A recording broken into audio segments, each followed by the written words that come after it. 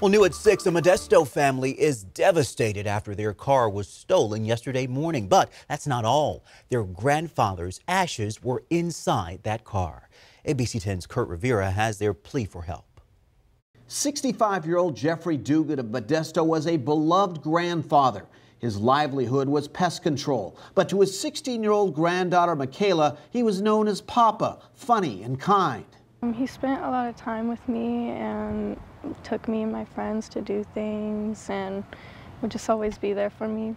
But just over a year ago, he died of cancer. He wanted Michaela to have his beloved 97 Acura. However, it wasn't running because the family didn't have the money to fix it. That is, until 2 weeks ago when they got the money to get it started again.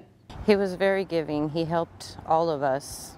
Our whole family, when we needed it, if he could, he was helping us. But Sunday morning around 6 near Scenic Drive in the cemetery in Modesto, a security camera caught this Honda sedan pulling up to the Acura. Two men get out and quickly steal it. Also inside, the ashes of Jeffrey's father, Michaela's great-grandfather, Timothy Dugan. When he passed away, a lot of his belongings were put into the trunk of the car before my daughter received it, and the ashes were one of the things that were in there. When the family reported it here to Modesto police, they said they were told that nothing could be done. That's because the owner's name was still on the title and hadn't been transferred. So Modesto PD says once the change of ownership process begins, only then can a report be taken. For now, both the car and ashes remain stolen.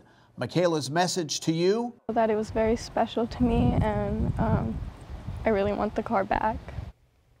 And the family is planning to head to the DMV to get the title transferred. Modesto police say it is important to verify that you are a legal owner reporting a car stolen. As long as a paper trail for the transfer is started, they can take down a report. Of course, we'll keep you updated on this case.